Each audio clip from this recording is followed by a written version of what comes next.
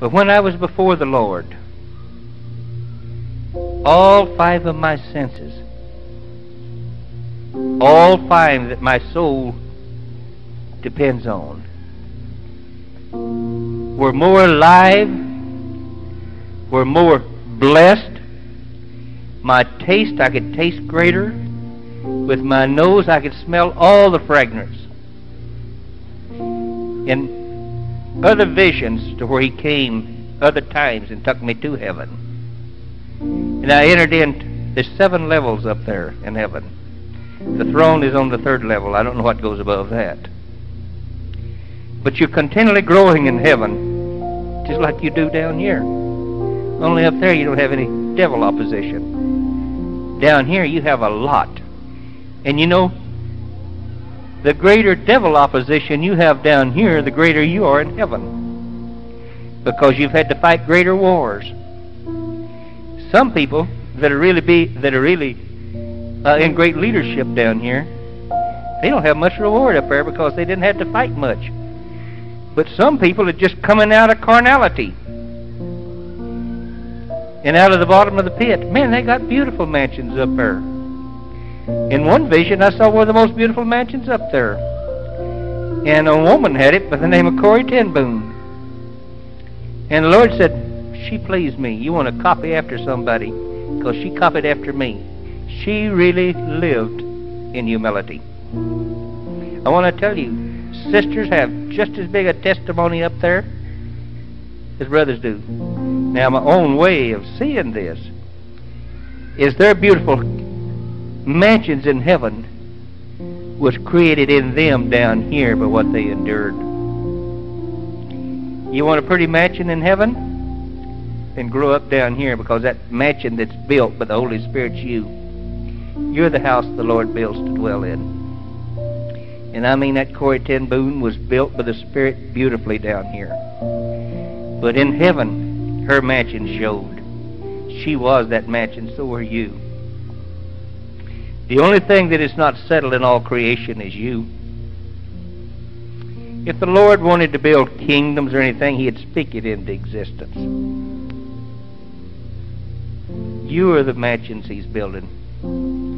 You are the land that he wants. You are the holy land that he's raising up for his use. And you grow into humility. And you grow up in righteousness, taking on holiness.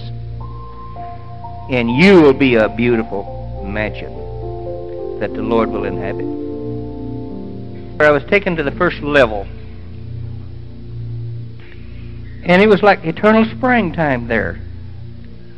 And just you might say those Christians that saved by grace is the only one I was comfortable on. And as I went there, he took me into a beautiful meadow. And it was like spring, only the light wasn't like a sun as we know it. It was like everything was light. And in the kingdom of heaven, everything is light. The flowers are light, the water is light, and they're just different colors of light. And so he took me there, and I just wanted to lay there in that meadow. It was, peace. All over. The peace is beyond anything I can describe to you. I wish I had words, but I can't do it. And so that peace was there. And as I would just lay down in the grass and the flowers, it was like I was light. And I wouldn't hurt the flowers, but I could smell them. The sense of smell is beyond anything you can imagine. Can you imagine all the flowers in the earth and all the nectar being poured into one drop and put underneath your nose? It's like you could smell all the nectar of all the beautiful smells on the earth at once. It was like everything on the earth was first in heaven and then brought down here as a blessing. They were fruit there. And the Lord picked some fruit and said, taste it. I tasted of it. Well, I love apricot, especially when it's real juicy. And they were sort of like a real juicy, ripe apricot. Oh, it was.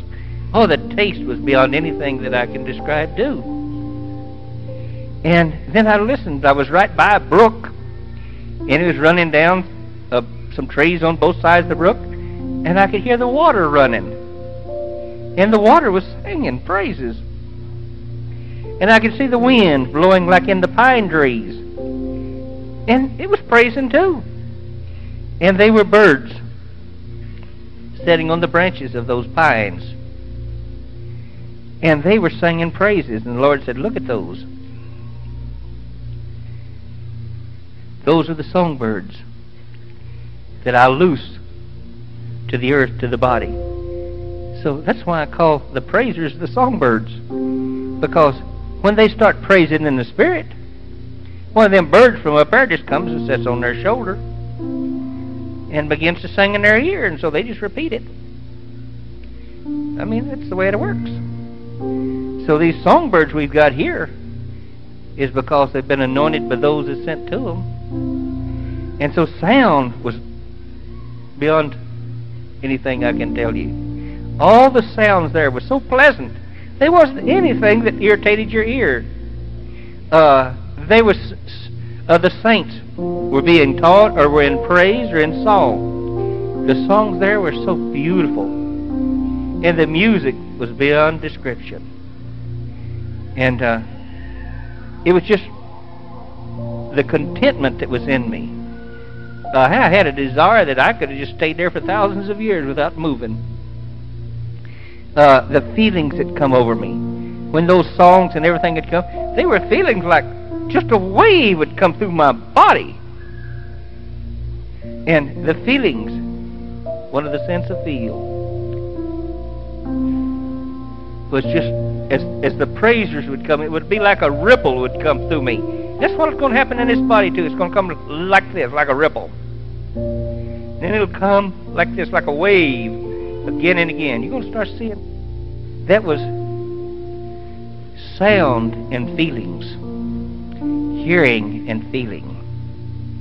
And as I already told you about my eyes, everything that I seen was beautiful. He took me to the second level of heaven.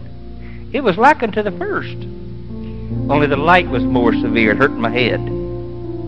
I wasn't mature enough to enjoy it. Then he took me to the third heaven and to the throne room. And literally those that mature in the last days in the Church of Philadelphia, they're the ones that will be in that third heaven. But there I couldn't stand it all. I had to hide behind Jesus. Jesus was like colored sunglasses to me there. And I had to look through him to even see any of the things going on there. And I was begging him to take me back. The only place I was happy with was the first level. And that's where all literally the baby Christians went. There's where I was content. But that third level was so much light and glory beyond all the other levels. And the saints in heaven are continually growing and growing and going from one level to another. They're continually ministering to one another, teaching one another. They're doing many things. Their activity is there. But the third level, its light was so bright that it was like the light of platinum or like gold. And I was very, very uncomfortable there because the light was stronger than what I could bear. So he took me back down to the first level. And that's where he's taken me quite a few times when I go to heaven. And that's where I've seen some of the saints. He won't let me talk to the saints, especially some of the disciples, that become apostles, because they got a right to talk to us first. For you see, you're part of their testimony. And your children and your children's children are part of their testimony. So they're waiting to see how their testimony winds up as we're one another, part of one another's testimony. There's not any private thing in the body of Christ because every one of us cross-pollinate one another's lives so much that it's really one testimony down through all history. And we're the end product of all the suffering, of all the breakthroughs, and all the prayers, and all the praise that's ever been in the body of Christ. And your children will be the product of what you go through as your grandchildren, and you'll see your grandchildren.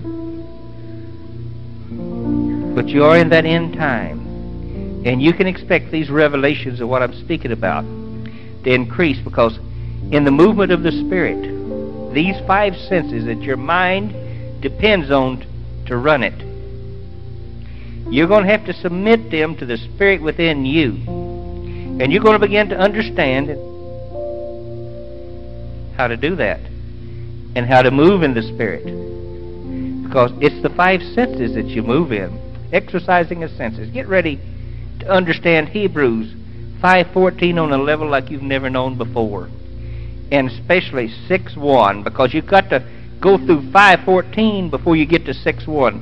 And the best way I could say about 6:1 is just maturity. Growing up in righteousness, the place that you can take hold of holiness. It's really what it's saying there. And you do that by destroying your carnal 5 senses and making them look to the Spirit within you for the answer. For the answer is within you. You're going to learn how to do it. It's your choice. Believe. No matter what your 5 senses says and the TV and the radio is saying, believe that God's got it all under control. He does. And that you are the beloved that He's been waiting to put on His knee. You are.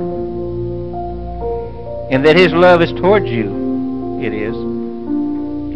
Get ready to love in a new way that you've never loved before.